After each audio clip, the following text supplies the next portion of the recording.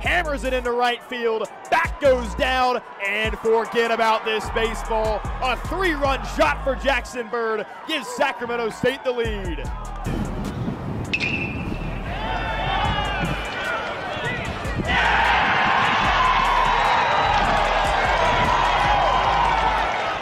Let's go working quickly. And this one is deposited into left center field for a base hit.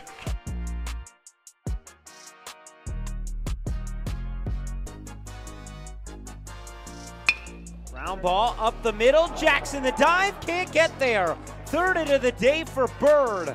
Well, we were talking about how he can do it all. He can play first place, he can play center field, or anywhere in the outfield. He can pitch and he can hit. On the season.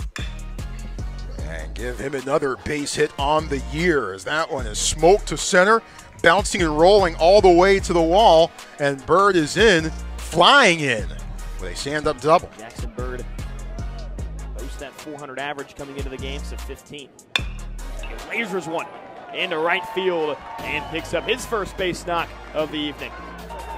Watch it again.